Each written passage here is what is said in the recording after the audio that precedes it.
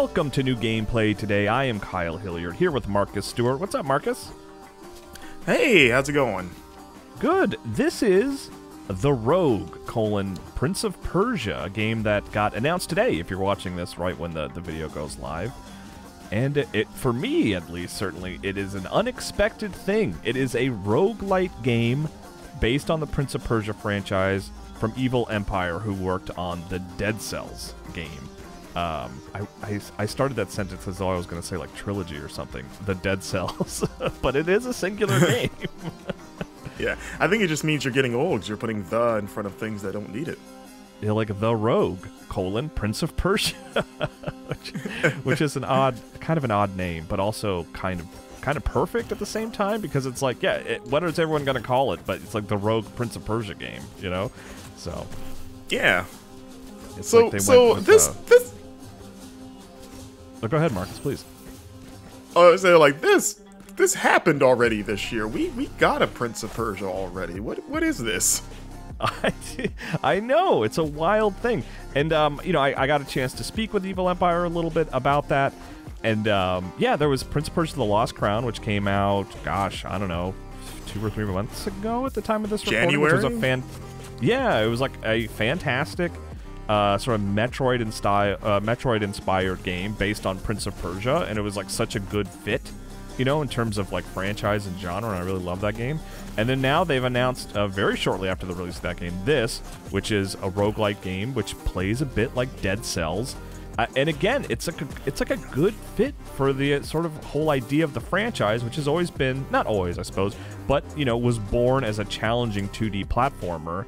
And the rogue part of it, where you die and restart, but kind of still maintain your memories, right? It's not that you are dying and then you know, oh, that didn't work, you start over. It's like you die and the prince goes back in time and gives it another shot. That's a very Prince of Persia thing. Yeah, I mean, it fits the roguelike structure pretty much like a good glove. The thing I'm most fascinated by as I'm watching you jump around and do stuff is it looks like you're doing like wall running or wall climbing. Yeah, and by the way, I should make clear, this is not me playing. This is B-roll provided by Ubisoft, showing presumably someone from Evil Empire playing the game. But that said, I did play the game. I did play this whole section. I got to spend a good bit of time. I did like 2 or maybe 3 runs, I think. I definitely got my butt kicked by the boss at the end, but I did pretty well leading up to that. But to your question, yeah, a big mechanic here is that the prince can run along the wall. Like, you can see there's almost like a background often. Like, the way the levels are designed, you can tell if there's a place where you can run along the wall, and the prince can run horizontally, he can run vertically, and it just helps with progression. It's almost there like in lieu of like a double jump. And it also lets them design levels around, you know, how they want you to move. And it feels good. You just hold down a trigger and the prince runs, which is exactly how it was in Sands of Time.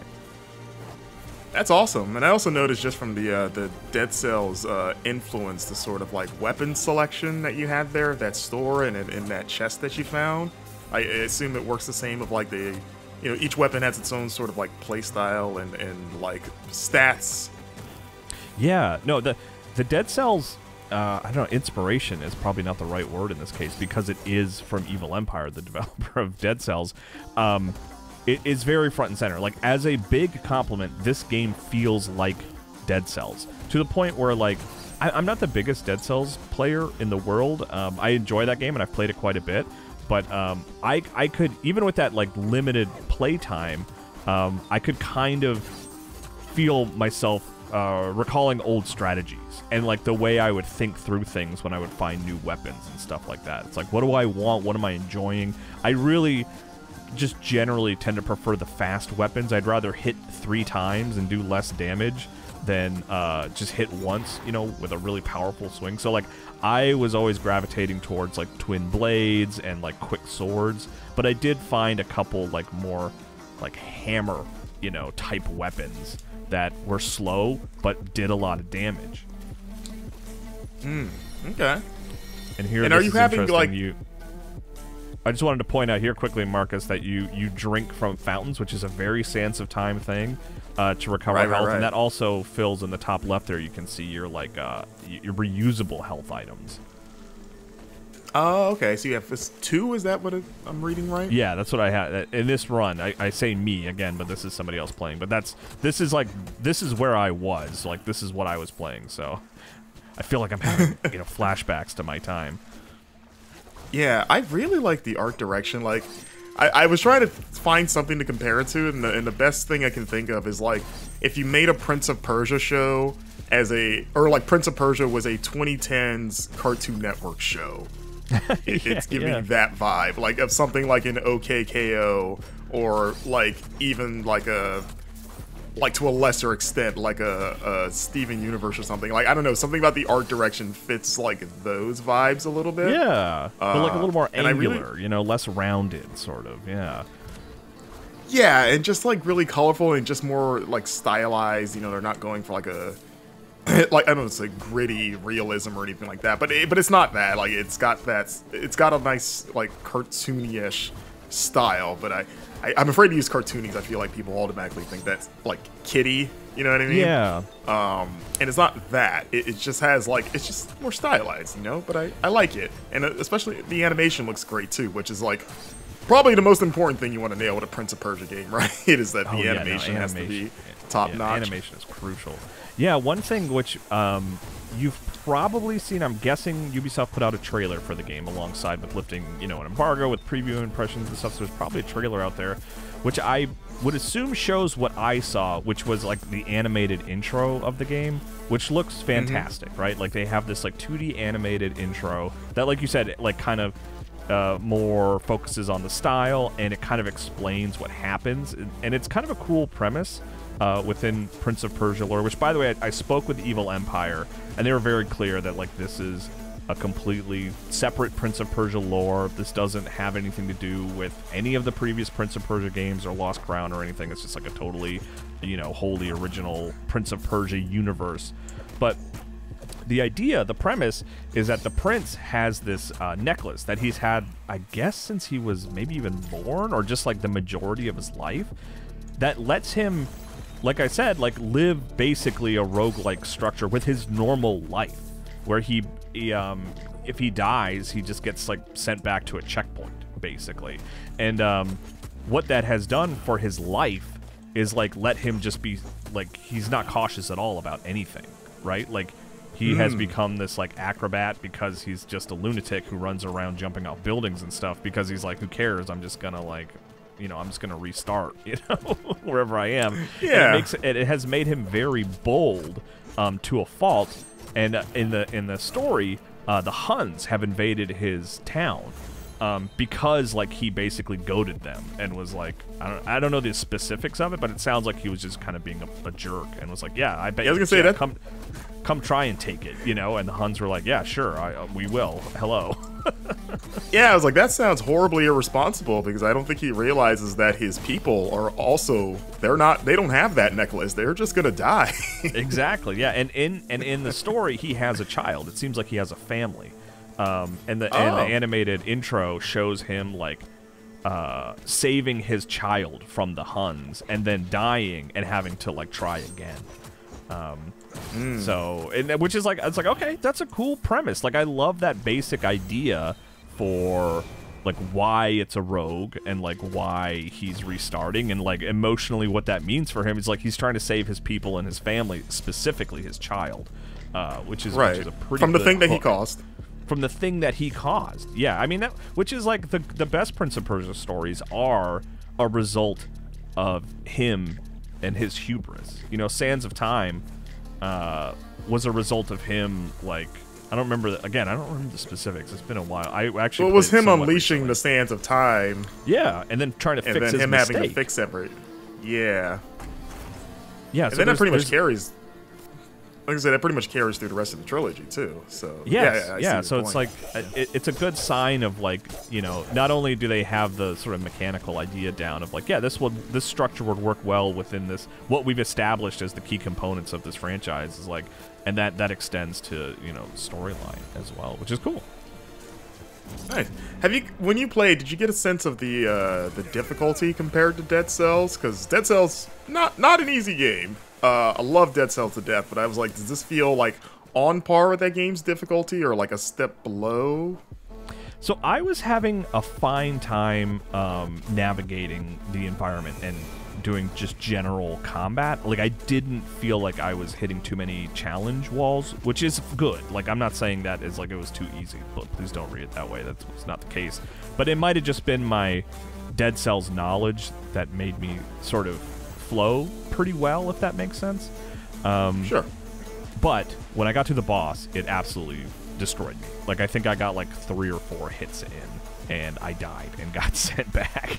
And I asked them at Evil Empire, like, this Prince of Persia is a franchise that is known, right? Like, it appeals to a larger group of gamers beyond maybe even Dead Cells. Although, you know, Dead Cells became a huge hit, and people really liked Dead Cells a lot and found it a lot of fans. But, you know, when it comes to something like Prince of Persia, you're starting with a built-in player base, which is one of the reasons a company like Evil Empire, you know, decides to make a game like this, right? It's like we can take all the lessons we've learned from our own game and apply it to a franchise that people know better. But all that said, for sure, their response to me asking is like, will this game be a little bit easier than Dead Cells? Their answer is basically no. They want to keep it challenging. They want to keep it more understandable, right? Like, that's always kind of the answer. It's like, it's not that we want the game to be easier. We just want people to have an easier time playing it, right? We want people to make more sense and to be more understandable. And it seems like that's their goal here with the Rogue Prince of Persia. It's not easier, but, you know, but to a certain degree make it available to more players. Because Dead Cells does have at least I felt like initially, like, there is a hump to get over in that game before you start finding your rhythm, you know? Oh, yeah. God, the more you say the title, the more I like it. The Rogue Prince of Persia. Because obviously it's a fun play on the fact that it's a roguelike, but also there's something that makes it sound like it shouldn't exist. Like, this is the Rogue Prince of Persia. Like, this isn't the Prince of Persia your daddy would sign up for, or something like that. yeah, exactly. He's dressed a little, I feel like he's dressed a little Warrior Within-esque, which is like, you know, the color scheme. Yeah, like the most, like, I'm a hardcore Prince of Persia. It's probably his most iconic look, honestly, at this point. You think I feel like so? they always No. include it. Sands of Time. Come on. No, I think it's comments, YouTube comments, let us know. But I would honestly, because you see that reappear in other Prince games, the outfits, it was the one they used for the live action movie. Like, I think the Warrior Within look is it's the one that fans know and I think like the most. And it is a cool look. I forgot about I'm just Gyllenhaal Prince. You make a really good point there. That is true. Yeah, his scarf, his I guess not scarf, but what do you call a waist scarf? Belt? There's a name for it. His cummerbund. I don't know. Or something. Yeah, I don't know what it's called. We're not. Yeah, he's going to the prom. Writers, not fashion writers here. Exactly. I was gonna say it's very long. Almost, it's very cape-like. It seems like that would get caught in some stuff as he's jumping around, or it seems like you could take advantage of that as an opponent, just like, you know, yank it when he's jumping around. But, yeah, exactly. But you know what? But it looks cool, so, you know, that's all we care about. It does look, exactly. That's all that matters. It does look cool. This game looked cool. Okay, here we go. Here comes the boss. Is this the boss that murdered you? This is the boss that murdered me. I did not get past this boss. We'll see how the player here does. Yeah, I mean, a couple other details to bring up. Yeah, I mentioned you can run along walls, right? That's very obvious. You can also, you have your attack, and then the Y button, I was playing on an Xbox controller, is like a kick, where you can push enemies away, which, gosh, now that I think about it, was that Dead Cells? It's been a little while since I played Dead Cells, where you could kick alongside doing your standard attack. And then you also have a counter, or not a counter, like a dodge with the B button, that lets you do a little bit of the Sands of Time style vaulting off the shoulders of enemies. It's not quite the same, but it feels a little similar, which is cool. And then also I ran into a few like challenges that were just like platforming challenges, which I really thought was cool. You know, I think that's a fun element. Like I like that it's not all combat necessarily. But yeah, I mean that's a look at the Rogue Prince of Persia. I'll have a written feature on the site as well, and it's going into early access in May. And I like what I played. I had a good time with it, and I'm very excited to have more Prince of Persia in my life. Same. I'm a huge Prince of Persia fan. I love The Lost Crown, and I love Dead Cells. So this is like a thing that I didn't know that I wanted, basically, is that marriage of the two franchises. So yeah, I can't wait for this.